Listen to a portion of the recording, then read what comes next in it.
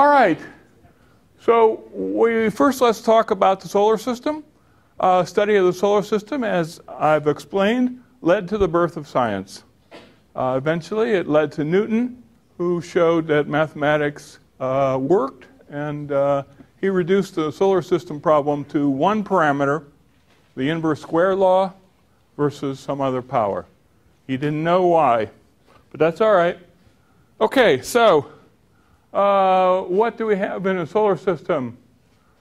What have we got? We have the sun and 8 planets, comets, asteroids, dust, and debris. What happened to the 9th planet? Pluto. Sorry? It got demoted. All right? Pluto didn't disappear, but we saw lots of other Plutos in space. And if there's 9 planets, you're going to be 100 planets. I don't think people we're used to the idea of thinking we have 100 planets out there. So we demoted all of them. They're all what are they called? Planets? What the hell's the name? Huh? I think it's planet. Dwarf planets. Yeah. Is that right? Dwarf planets. Okay. All right, now, what do we say about the planets? There's something very strange. The Earth, the Sun, has all the planets revolving around.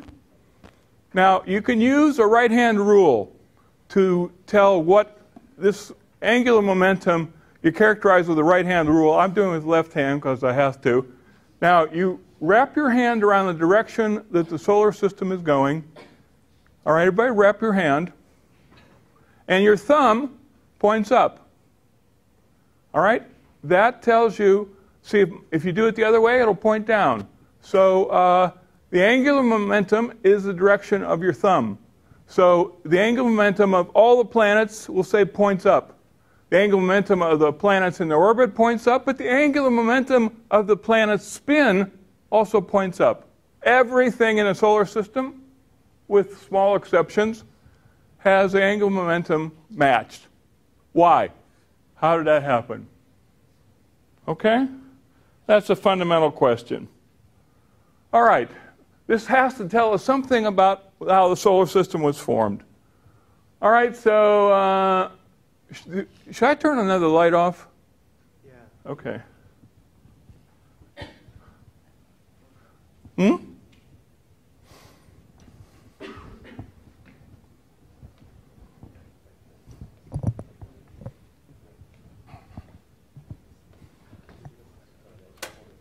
Okay.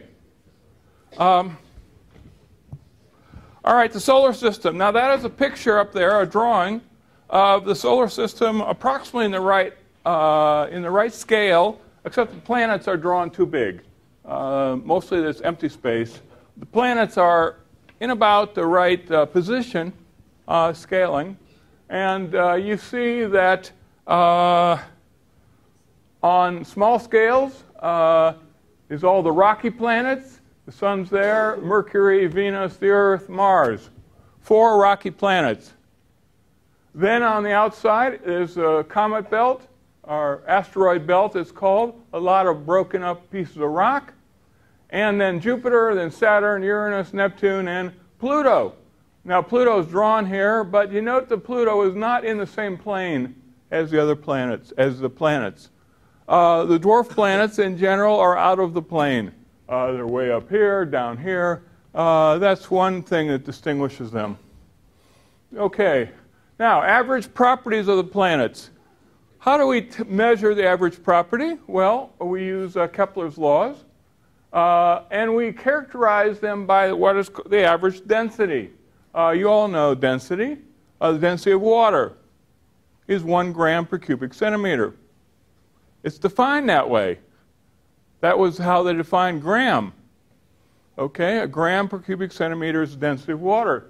So in a solar system, the mass of a planet is equal to the volume of times the density. This has the units of mass. And the volume is 4 pi over 3 r cubed, the density. Now, if you play this game, the sun's average density is just about that of water. It's a gram per cubic centimeter. So, okay, Jupiter has a similar density. And other planets, Saturn is lower than 1 gram per cubic centimeter. It's, say, 0.8 grams per cubic centimeter. That would mean if I could find an ocean that was big enough to settle Saturn in it, Saturn would float. Okay? So just like ice is a little less than 1 gram per cubic centimeter, and it floats, so would Saturn. Of course, finding an ocean is a problem. The outer planets, though, they all have low density, and they're known because their density is low, they're known as gas giants. 0.7 to 1.3 grams per cubic centimeter. But the inner planets, Mercury, Venus, the Earth, have high density. And the Earth is 5.3 grams per cubic centimeter. Now, what do we compare that with? For example, granite, solid rock of granite, is 2.7 grams per cubic centimeter. The Earth is much heavier than granite. Basalt is 3 grams per cubic centimeter. Now, why is that? Where is the mass of the Earth? Here, the rocky, you think the Earth is made of granite and basalt. That doesn't add up to give you the right density. So we'll see what happens later. Okay, the Moon and Mars have density intermediate to this and the outer planets. That tells us something. All right, and so now, if you want to ask questions about the solar system, what is the question? For example, why are all the rocky planets close to the sun and the gas giants are far away from the sun? Is this universal? Do we see the same pattern when we look at what's known as exoplanets around other stars? And the answer is no. We don't see that as universal. And that is a very puzzling result, and people are working on what it means. This is an observation that was surprising. What determines whether a planet has an atmosphere? For example, Mars has no atmosphere, effectively. The Moon has nothing. The Earth has our atmosphere. Venus has a very thick atmosphere. Why? Why is Venus so different? Mercury has nothing. Okay, why does Venus have a hellish greenhouse? Really hellish greenhouse, making the temperature of Venus, as I said before, up to 700 or 800 degrees Fahrenheit. Or centigrade, I think. All right, very, very hot. Hot enough to melt metals. Why? Why is that? It's a little closer to the sun. It should be hotter because of that, but shouldn't be that hot. Why is it like that? Okay, and now the other question, where's all the water on Mars? Mars used to have water. You can tell by the canals or the dugout craters, the stream beds have all the signs of water, but doesn't have it now. What happened to it? Okay. Why do some planets have a strong magnetic field while others have only weak fields? The Earth has what's known as a half a Gauss field. Jupiter has a very strong field. Saturn, all the outer planets have it. Mercury has nothing. Mars has nothing, effectively. Venus has, I don't remember what Venus has. Why is that what we see? What can we say about that? What is the nature of the predominant wind patterns seen on the Earth and the other planets? Why do they take the form they do? Why is our dominant wind in California from the west? Whereas if you go south to the equatorial zone, the wind blows east to west. And then it reverses. Ours is west, east to west, south of us. Why? What in the world makes the wind do that? Why? Why? So these are questions that we want to know. This is something technical, and I'll explain why that's important later. Okay. How about the internal structure? How do we know what the internal structure of the Earth is? How do you possibly guess? How do scientists know that the internal structure has a massive core of very heavy elements like iron? All the iron of the Earth is sunk. Why? Why did that happen? Okay, so the formation of the solar system. You have to explain this. The planets are isolated. The orbit of every planet is almost circular. Not quite circular. Some of them, they're elliptical, but they're close to circular. The orbit's all in the same sense, in the same plane. Spin of the sun is aligned. Spin of the sun is aligned with the planetary orbits. As I said, spin of the planets usually aligned. Orbit is, they're all in the same sense. And why are they rocky planets toward the sun, gaseous and icy planets away from the sun? Why does that happen? And we see asteroids that come into Earth are orbiting in space, and the asteroids that have crashed in the atmosphere and left rocks below are old, very old. How do we know that? All right? And furthermore, the comets are like asteroids, except they have ice. Asteroids generally are rocky, but the comets are rocky plus ice. The comets are mostly resident very far from our solar system. And why does that happen? Okay, so a lot of questions are posed about the solar system. You haven't thought of these, but they're real questions that scientists know, and they want to understand why. That's the nature of science. Why? I mean, they have to explain this. Can they explain this? Okay, so let us take the first business.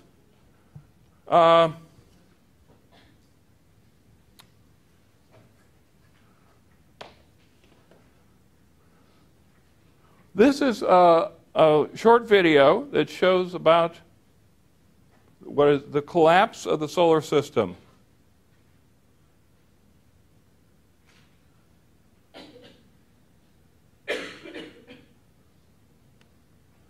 Okay.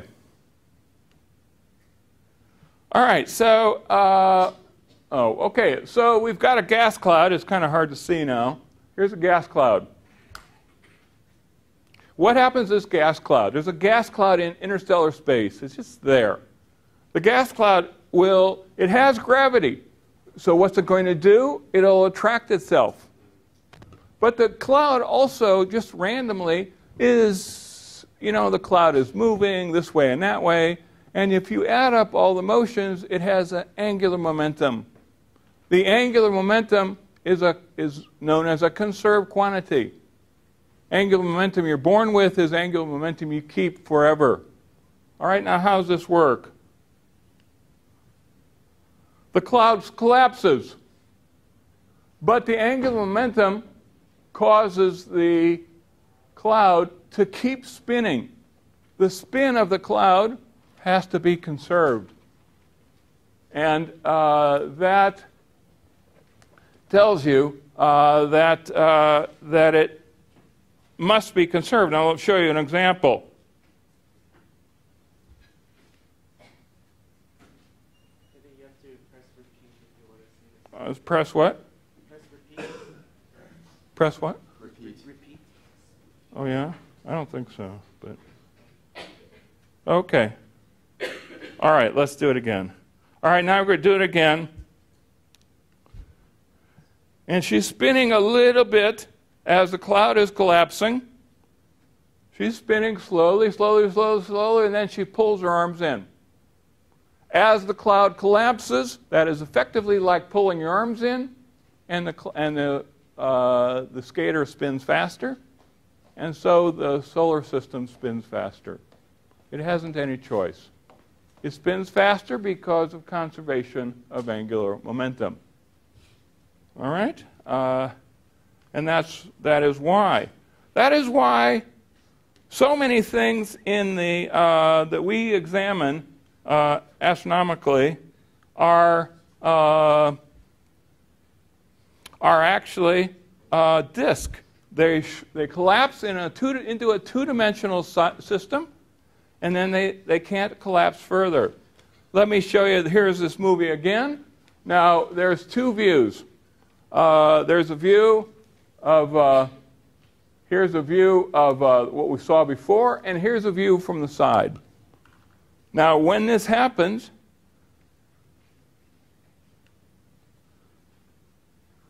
as this happens, this shrinks, and this, you can see, is shrinking but spinning.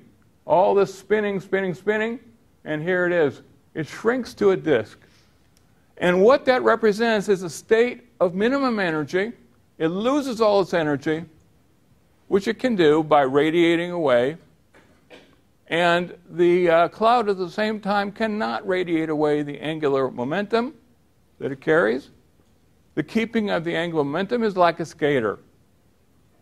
She's spinning, and the result is that you keep the same angular momentum you're born with, and virtually any cloud has a little bit of spin.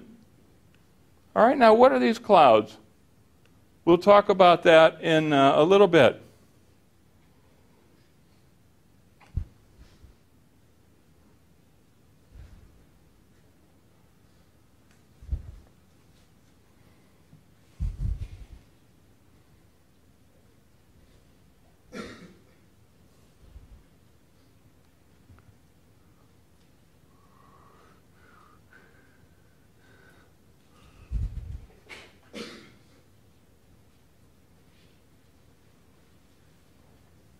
Okay, now, when the cloud, after the cloud has collapsed, it is warmed by the sun.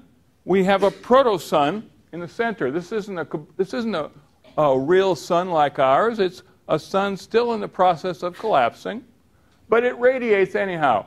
It radiates, and we know that it's warm near the center. It's cold further away. So we can draw an imaginary frost line, where beyond this point, the cloud is frozen. And that means that it's lower than 0 degrees Celsius, 273 degrees Kelvin. And that's where water freezes. All right, so all this material in the solar system is primordially hydrogen and helium.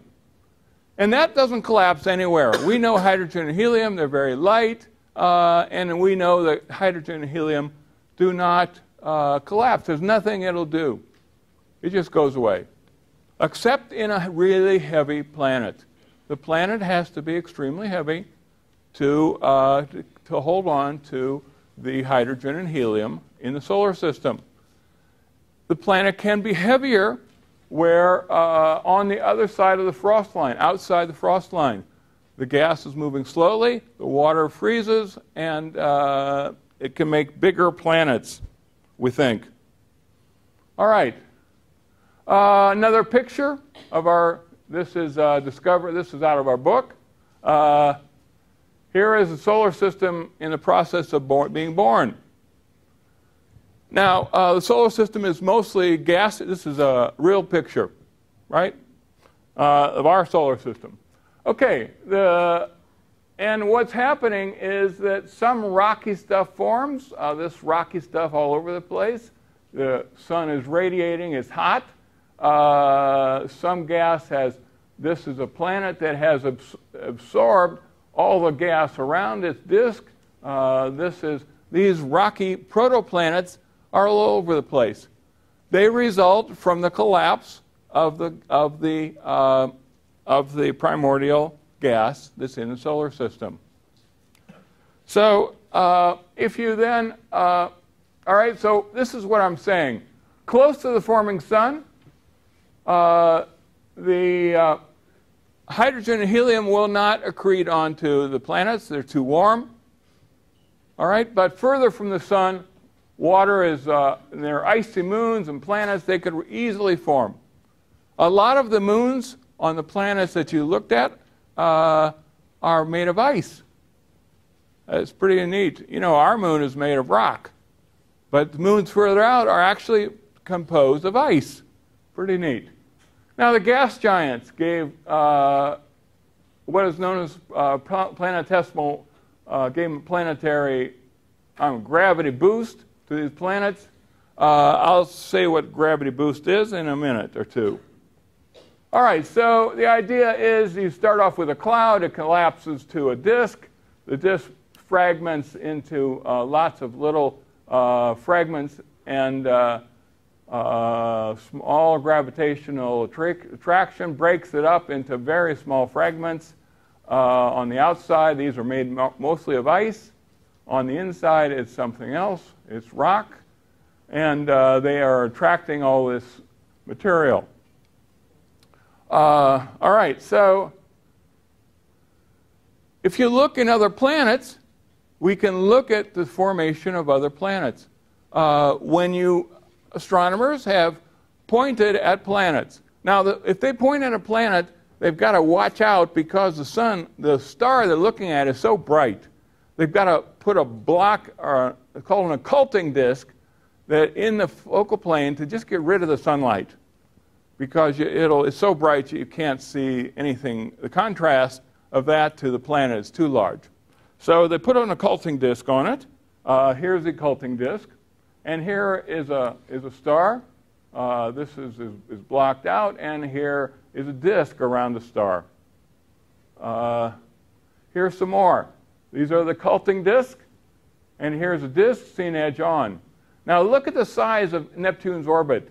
This disk is very large indeed. Compared to Neptune's orbit, which defines more or less as our solar system, this is huge. Here's the solar system to scale on this one. All right, this is the same device, this is one camera. Here's another camera on the Hubble Space Telescope. And the scale shows you that the disk formed is really quite large. All right, I don't know if that's always that way, but this one in particular is quite large. Now here's another picture. This is an occulting circle this time, and here is a disk. All right, and here is 100 astronomical units. The distance to Neptune is about 40 astronomical units. So this system is larger than our solar system. Okay, here's another one. They're in here. This is an occulting system. The rays are an artifact of the instrument. But here, there is a ring is seen in this guy. All right? It turns out there are planets in here too, and you can see them move. You take pictures at different times, and you can see them move. That's really incredible. You're looking at planets in a nearby star. It is amazing what astronomers are able to do. This used the technique of adaptive optics to get this thing. I believe this was taken with the Keck telescope. All right. Now, all right, so again, Jovian planets are on the outside. Terrestrial planets are on the inside. They're molten. When they're born, they're really a mess. When the Earth was born, it was a molten rock. It was just like slag you take out of a furnace to make iron ore. Really, really, really hot. All right, the Jovian planets had a core of rocks and ices and all kinds of little, we think, all kinds of little ice clouds about them.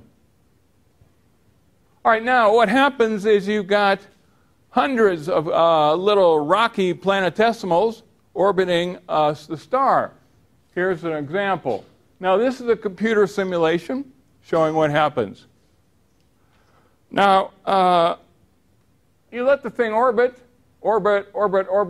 and eventually the planets are attracting each other.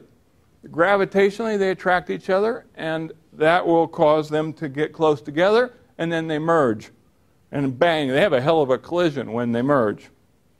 All right, and so it's 30 million years to go from here to here, where you've got it down to a few. And then you wait for 441 million years, and four planets is all that remains. That's a long time, 440 million years. You know, think about 440 million years. Well, in astronomy, that's okay. That's a normal time. And so the planets form after that time in this computer simulation. So this is probably what happened in our solar system. Okay, now the Earth and the Moon, here's the Earth, here's the Moon. The Earth at the end of this planetary formation is still picking up nearby rocks, and they make a hell of a splash when they hit it. They crash, and the energy of them coming in is so much it can melt the Earth's core, melt the Earth all the way around. The Earth, and you can see the Earth just covered with craters from previous collisions. Now, a question emerges as to why the Moon, why we even have a moon that's so big. The Earth has a very large moon. It's the only planet in our solar system that has a large moon like that. Why does it have it? All right. Well, it probably is an accident of the Earth, of the Earth's formation. The Moon has a very low density. It's about the density of granite. The density of the Earth is twice as much. That is volume per cubic centimeter. How'd that happen? What they think happened is that a planetesimal, came in, bang, it hit the Earth at an angle, it didn't get absorbed, and it led to a cloud of junk, mostly melted granite, around the outside, a whole ring of granite that are gradually accreted into the Moon. I mean, it's pretty, if you were here 4.5 billion years ago, it'd be quite dramatic. Okay, now here's a question. Here I want you to talk to your neighbor again. Why are all the planets born hot? So think about this. Is it conservation of thermal energy, conservation of energy, or just conservation of angular momentum? So talk to your neighbor, or none of the above, all the above. Talk to your neighbor until you come up with an answer. Okay, I want to hear some talking. I think it might be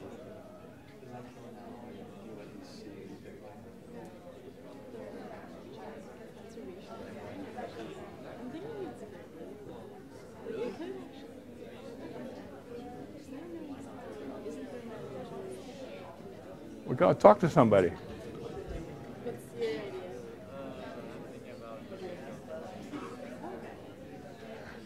idea? He's got this idea. Yeah, he knows. Just for All right. Did you know that most answers are just going to come through C? So, yeah. Most answers are C? I don't know, that's what I've always been told, like, since, like, 5th grade. Yeah. So. It's probably an all C. Oh. Oh, okay. That's conservation of thermal energy is your answer. Okay, fine. What do you think?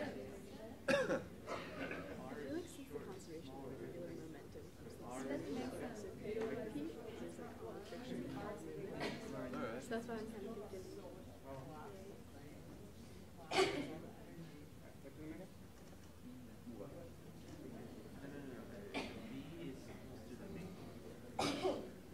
All right, everybody have an answer? Okay.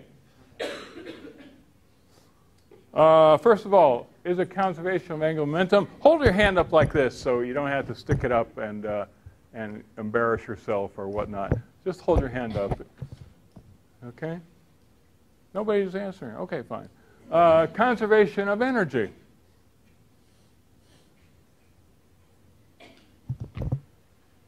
Conservation of thermal energy. Hey, come on, some of you, all the above. Most of you didn't vote. All right, I couldn't see your hand. All right, fine. You think it's all the above. Well, all right. It is not conservation of angular momentum. Okay, that has to do with, it doesn't really have to do with energy. It is not conservation of thermal energy. I don't even know what that is.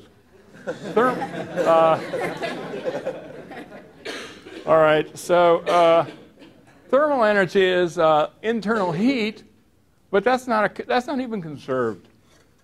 You know, like for example, when I drop a ball or I hit a ball in tennis, it gets hot. And I've told you energy is conserved. Well, where did the thermal energy come from? It came from hitting it. But that wasn't, if you take the beginning of the exercise, you have no thermal energy, and later you have thermal energy. It's not a conserved quantity. The conserved quantity is the energy. The energy is conserved.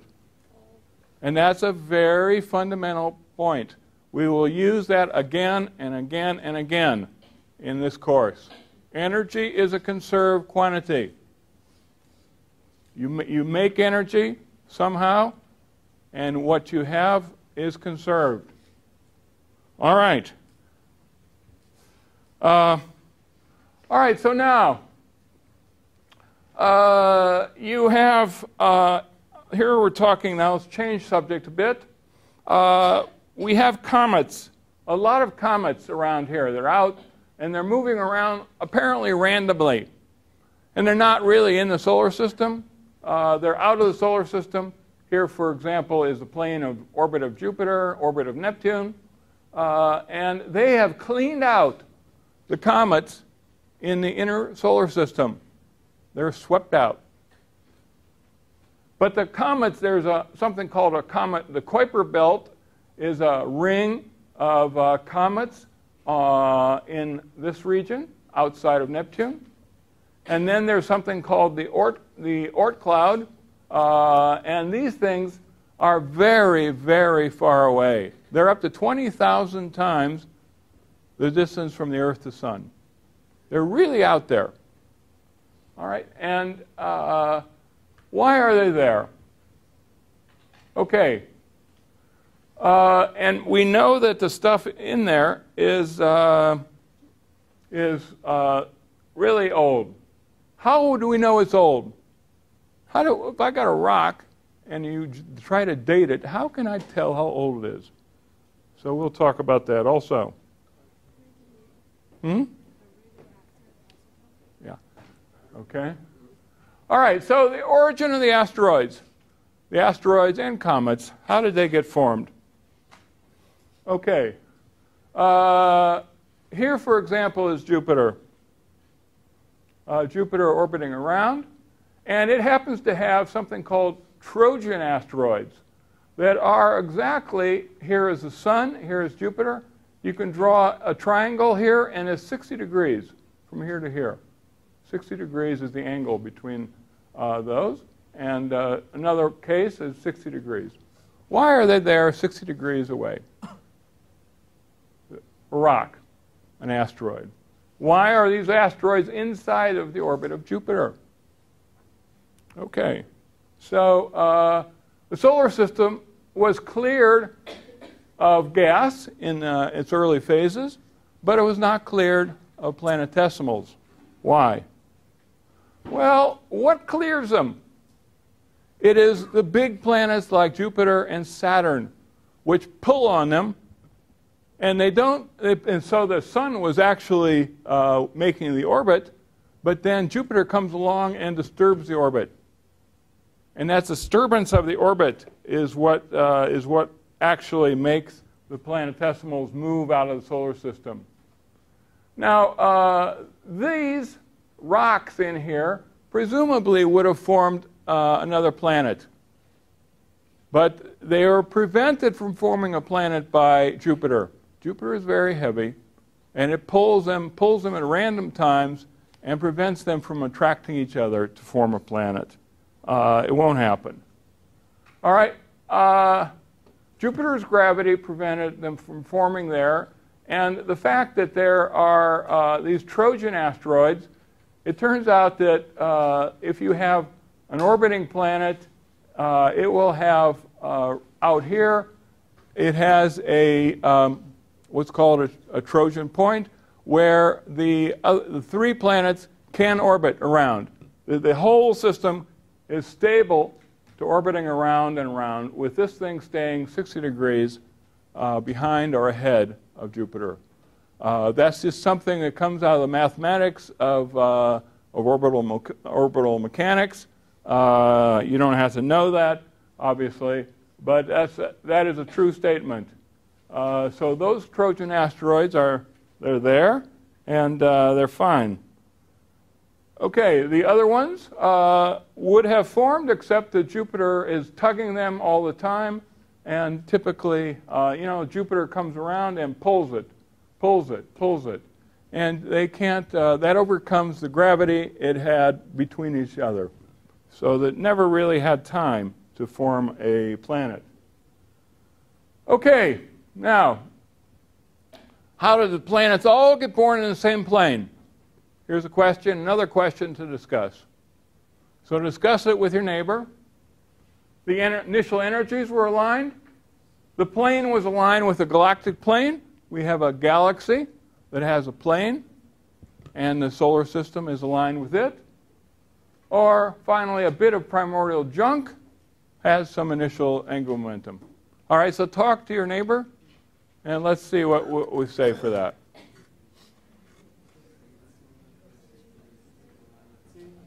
Well, I think I might abandon my C hypothesis this time. You got a chance out of 3 of being right. There we go. Do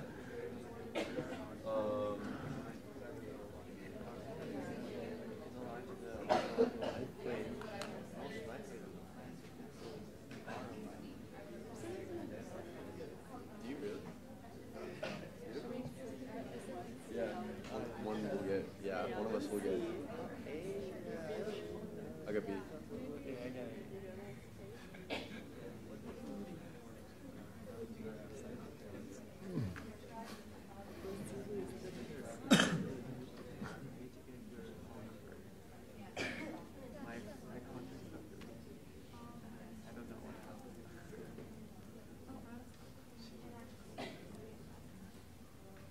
All right, let's take a vote.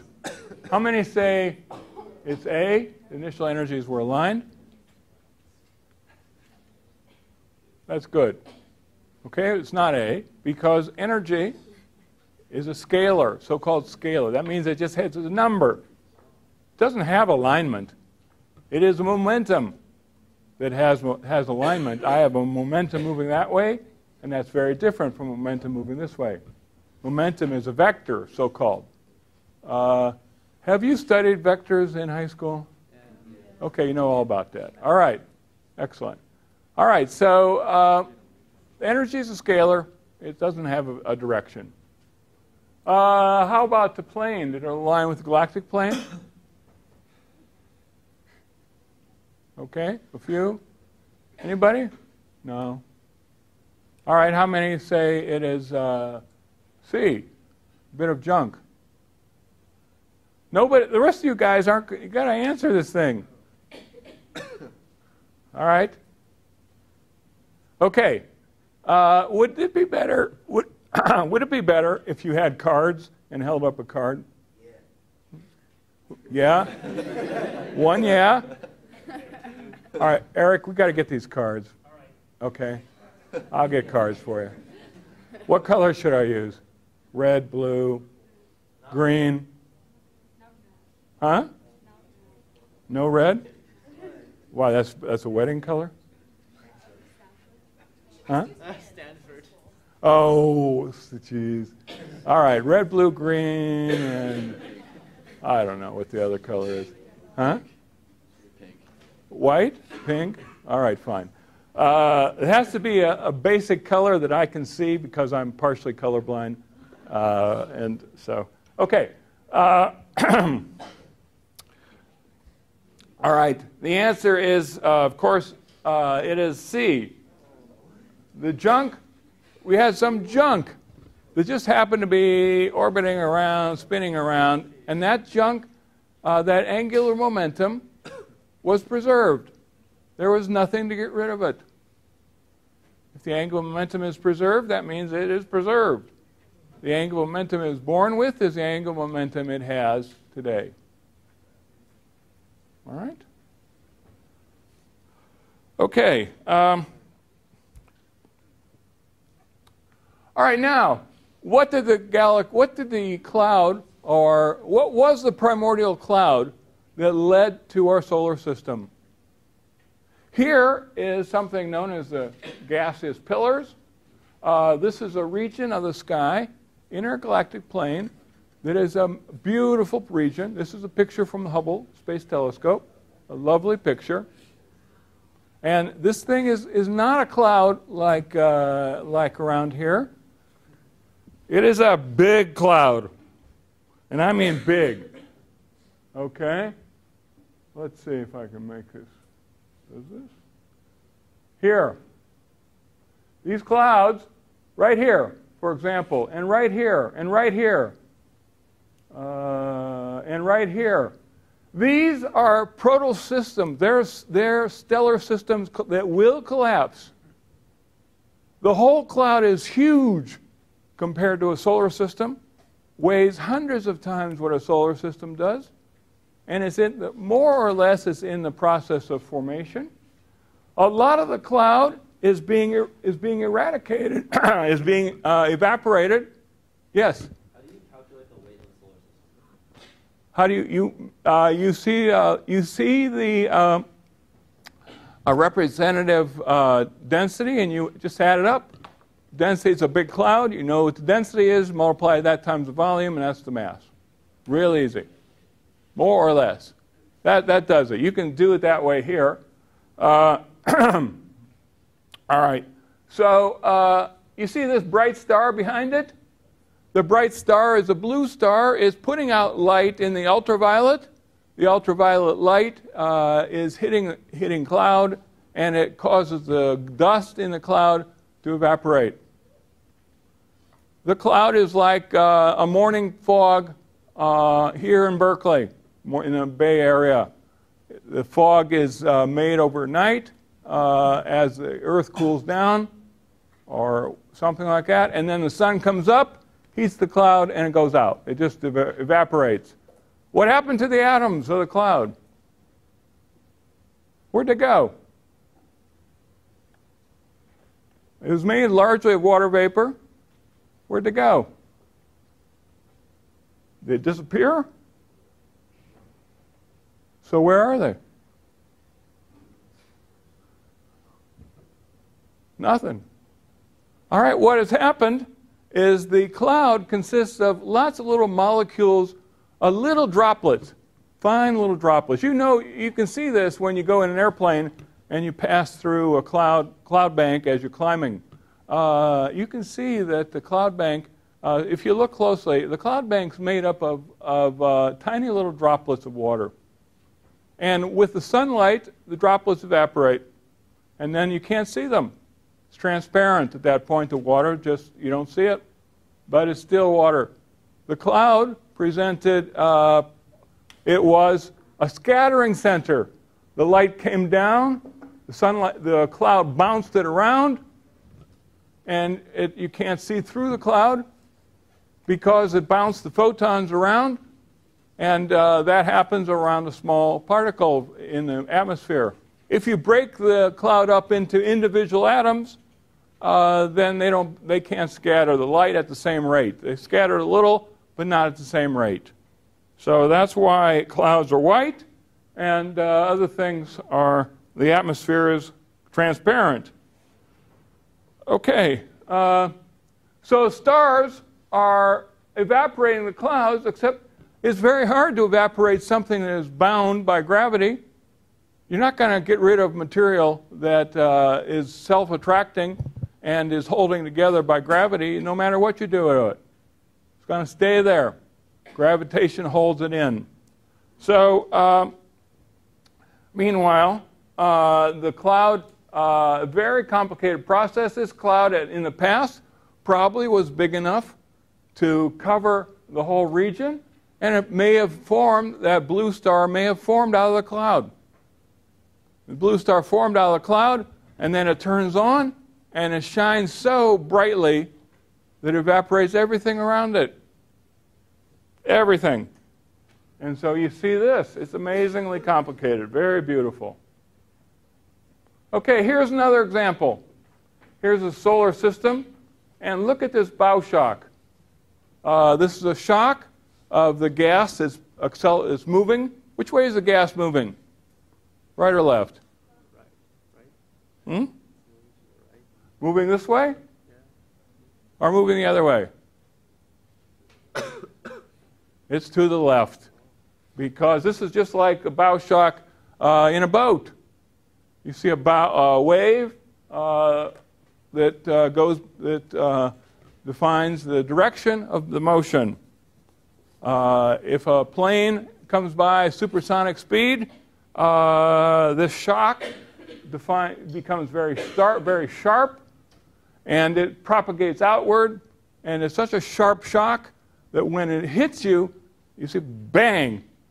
All of a sudden, you hit a wave came through, and it was a sonic shock. This shock is supersonic as well, and it's generated by this cloud over here, or this star over here, and it is pushing the gas around. Now, these are mechanisms for condensing the gas, and it might be that these processes are responsible for the formation of planets, or formation of the whole solar system. Now, we think that the Earth, the whole solar system, was very close to a supernova 4.5 billion years ago that blew up and sent a tremendous shock wave through space, and that shock wave collapsed some gas around it and probably made the whole solar system. And we are a result of a nearby supernova, which is pretty neat. You think about it. All right, and there's evidence for it. There's other evidence. Okay, here is nebula. Here's more results of nebula. Here, for example, I showed you this at the beginning of the course. Here is a dark spot. This is a spot that is illuminated. It's something known as a nebula, and it puts out light.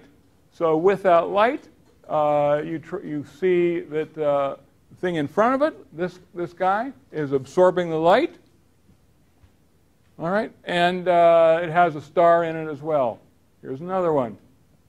All right, so these are all solar systems in formation. Now these are solar systems right now that are forming stars. Okay, not 4.5 billion years ago. Right now. Okay, so that is just one example. The solar system. We see sun stars that are very young, way under, say, 50 million years, and suns that are extremely old. Ours is middle-aged, 5 billion years, but we see lots of stars of 10 billion years. Okay?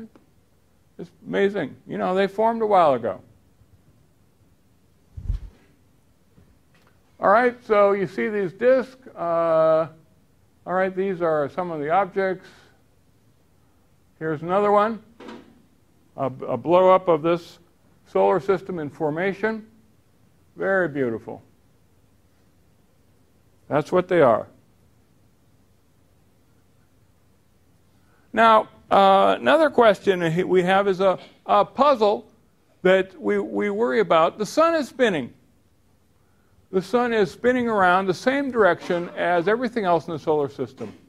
But the sun is spinning too slowly. If you can calculate the amount of spinning that the sun should have as it collapses. And it has a lot of mass, and it's like the skater who pulls herself in tight, and she pulls herself down to a line. And the line has to be spinning incredibly fast to make it. But the sun doesn't spin that fast. It's relatively slow. And what we think, we're sure that the sun is slower because it had a magnetic field The magnetic field has lines that come out of it, and it's just like an electric power generator. The magnetic field spinning around encounters the magnetic field of the Earth, of the spinning disk, and the sun is spinning faster, and the fields don't stay aligned. The sun spins too fast for the disk spinning. And just like an electric generator, when they're not the same, there's a torque on the sun. It would need something to keep the sun spinning. There isn't anything. The sun, instead of continuous spinning, slows down. In a power plant, the sun would get it spinning from water falling down and generating torque, generating energy, which can make the sun spin faster. Well, that is not possible in the solar system. But otherwise, it's the same process, and the sun is slowing down. All right? And this is, we see stars, and they're all slower than they should be, and that means that they had magnetic fields, and they torque themselves down that way. There's no other way to do it. Okay. Now, if you look at a solar system, it's spinning and spinning and spinning, and material accretes around it, but that's not a solar system. That's Jupiter. Jupiter is just a piece of this big solar system. It was spinning and spinning and spinning, and it broke off and is spinning and spinning and spinning in the same way. And that's why the spin of everything is the same. It hasn't any choice. All right? Does everybody understand that? Questions? Okay, the angular momentum is lined up. All right, it's now the beautiful thing is to look at the moons of Jupiter. Is Jupiter up, Eric? Is Jupiter up? Yeah. Let me check. Well, did you see it when? I wasn't at the start party this week. That was Who saw? Did anybody see Jupiter? Huh? No. All right. Jupiter is unfortunately down. I mean, it means it's up in the daytime when you can't. It's too bright to observe it. All right. So it's too bad. It is? Okay. All right. We can't point that far down. If you try to point at the horizon, you'll see a building. So, okay. That's a shame because it's nice to see the moons of Jupiter. Okay. The moons, the spinning material, had moons that had collapsed out of it, and these moons formed a miniature solar system. Jupiter is a miniature solar system. Jupiter and its moons are just like the sun and its moons. It's a miniature solar system. Okay, now we see some amazing things. This is a picture of various colors. Some of that's ultraviolet light, some of it's optical, some of it's X-ray. And this is a star is forming. The star is spinning around in this axis. So the angular momentum points downward. Okay. Here is the sun. And it's got a disk of material that could make a star. Maybe there's another material. The magnetic field is what is constrained by the outer part of the magnetic field is shown here. And this has all the ingredients of a smaller star in formation. Same physics. Okay. Now, we want to figure out how old the solar system is. All right, how do you tell how old something is? Well, we use something you all learned, I hope, in school. Everybody learned about dating material, like use carbon-14 to date artifacts. You date, what do you date? Clothes and people and all that stuff. Now that carbon-14 only works to ages of order 10,000 years or younger, because carbon-14 decays too quickly. There's nothing left after that time. So astronomers and geophysicists actually have to use a slowly decaying piece of the Earth.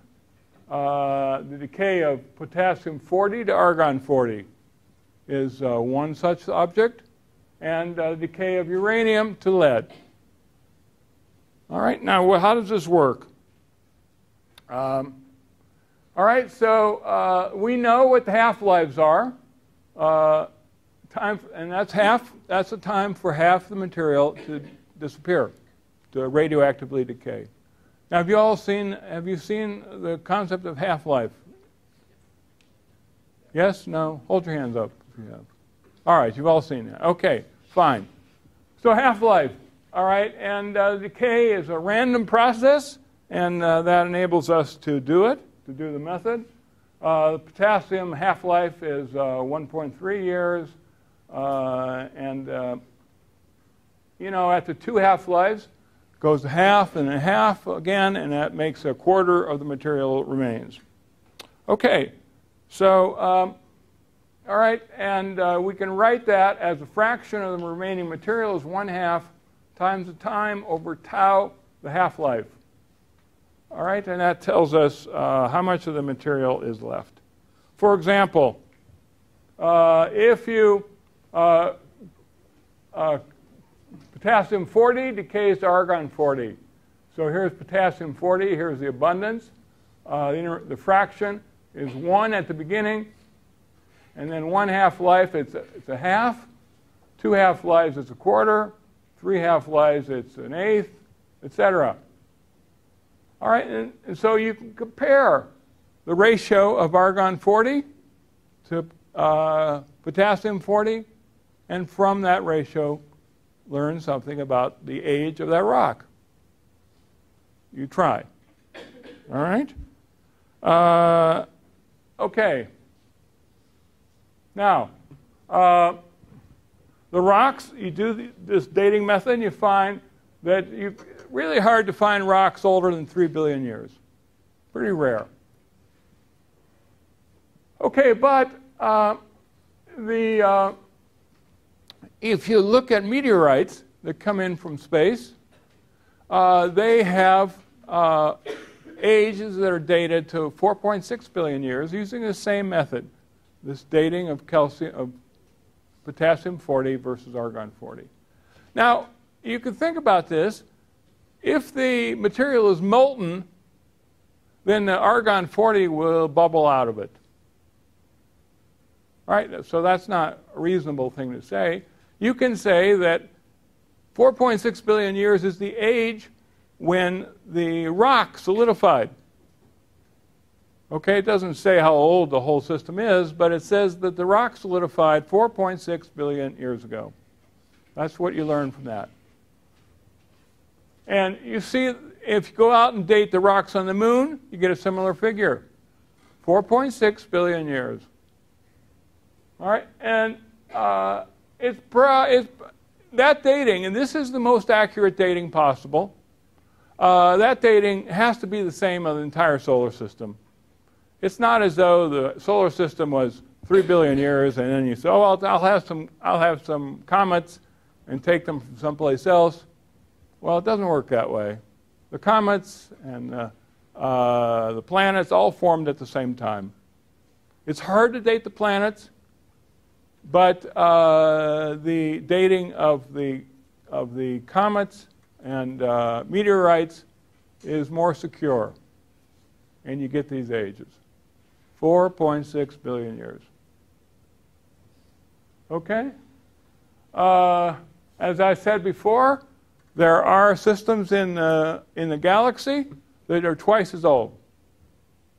And there are systems in the solar system, in the galaxy, that are very young, 50 million years or less. Now, one thing you might wonder, how can he know the age of a star? How the hell is it possible to date the age of a star? Because we can't go out there and can't ask the star anything. How is that possible? All right, now I don't expect you to know this, but you will learn in a few weeks or month or so or less, you'll learn how to date the age of a star. It's an amazing technique. Astronomers have devised this technique. All right? And it's pretty damn, it really works. All right. So, just to review what we said, you see a rock, and the argon-40, the potassium-40 is 1. How old is the rock? So talk to your neighbor, and let's see who remembers what I said. Don't look at your notes. Don't look at your notes. All right, so how old is it?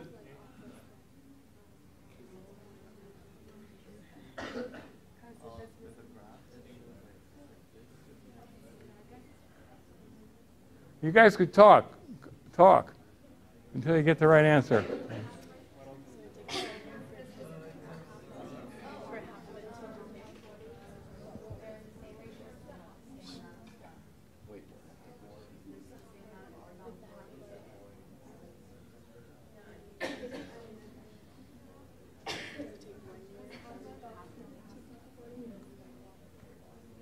Hmm?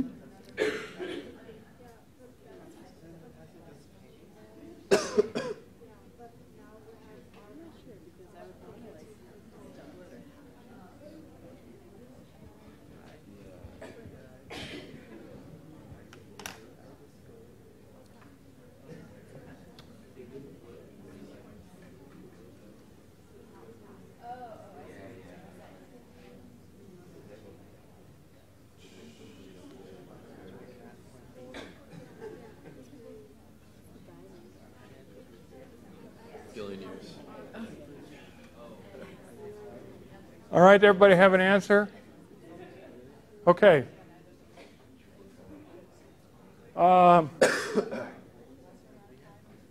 Let's go backward. Is there enough information to determine?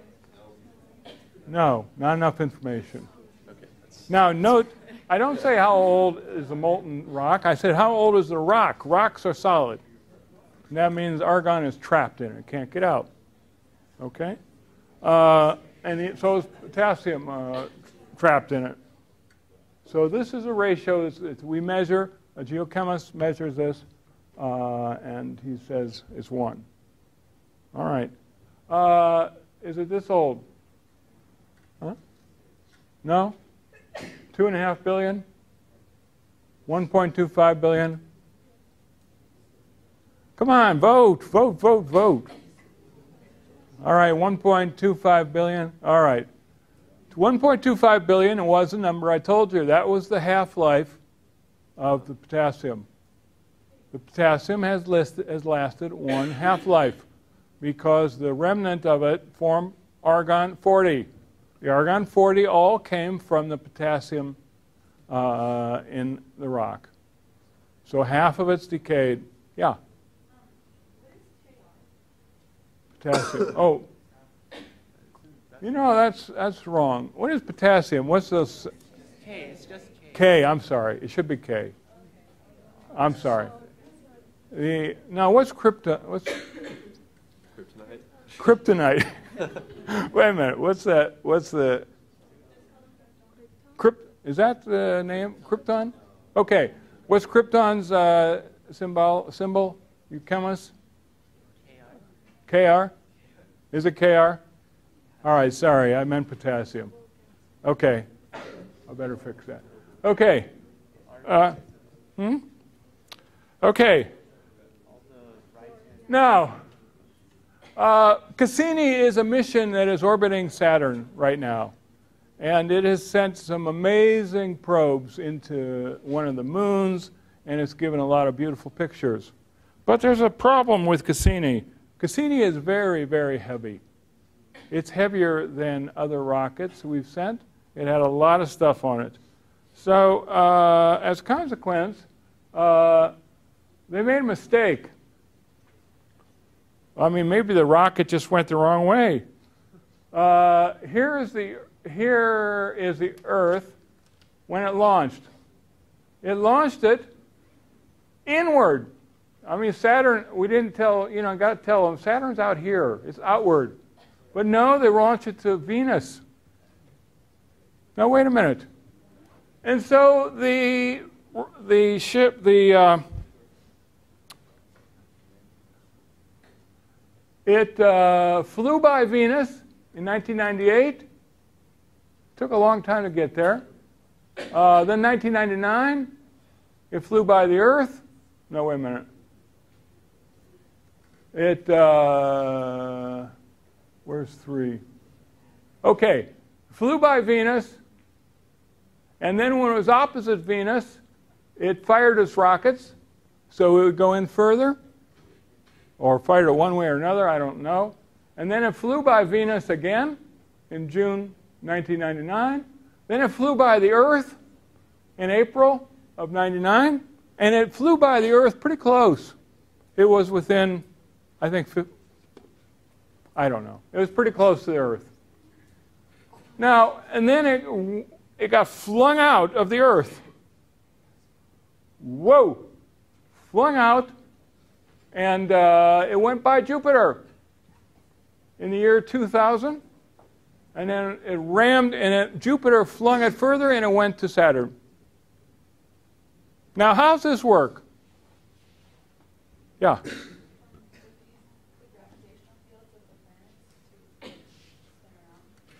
Yes, it uses not to spin, but to boost the orbit.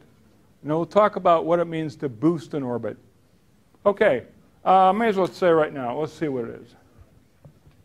All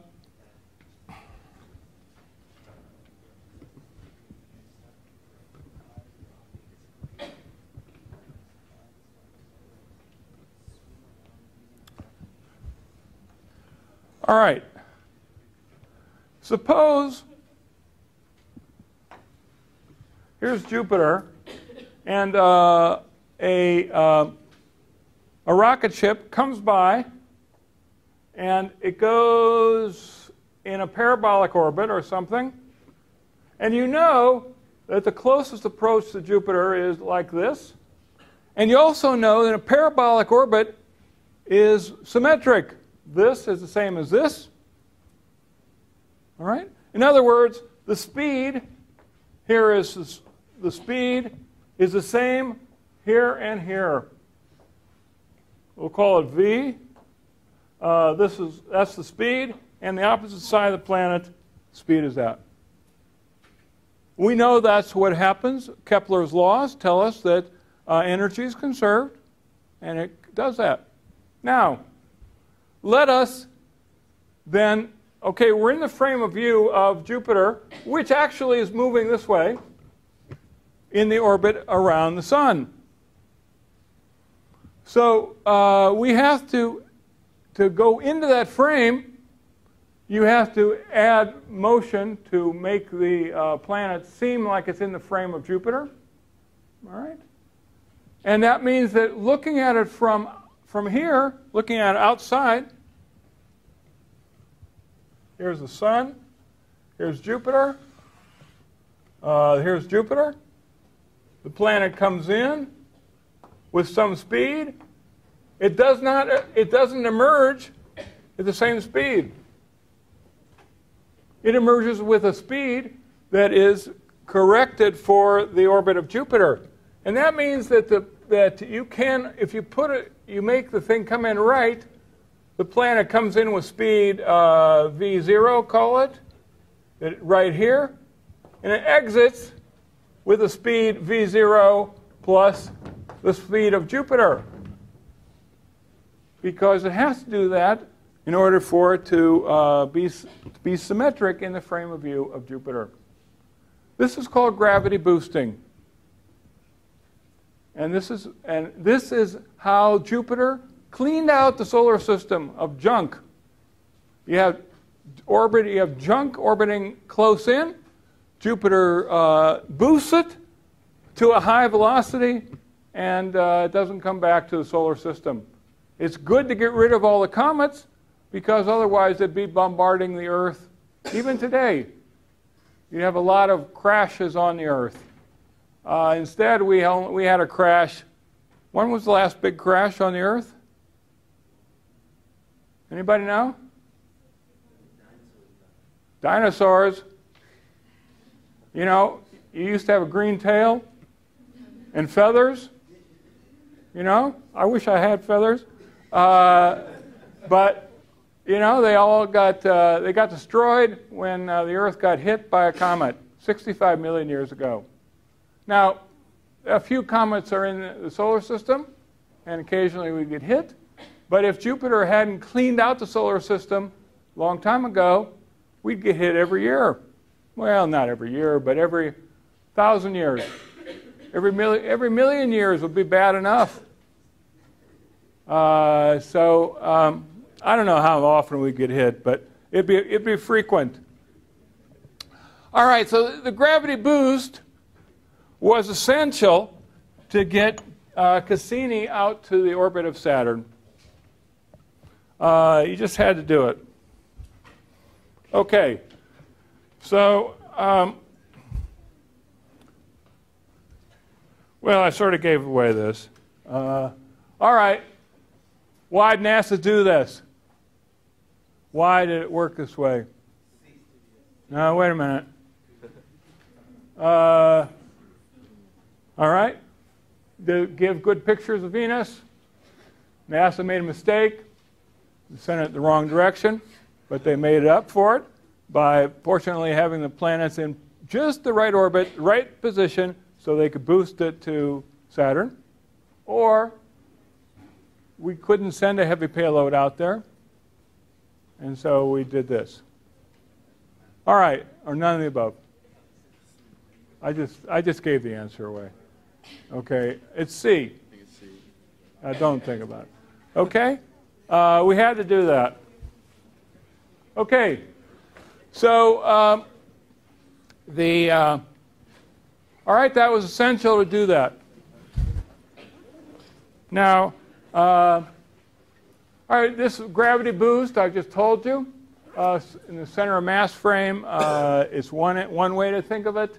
Center of mass frame is this, like this. In the planet's frame, ingoing, outgoing velocity is the same, but here in the other frame, you end up with a different behavior. Okay. All right. You add back the velocity of the planet, as we did, and that gives you the speed, more or less. Okay, so the rocket is boosted. The satellite speed is boosted by this close encounter. Now, here's a question for you. Where is the energy coming from? After all, the rocket got energy from these boosts.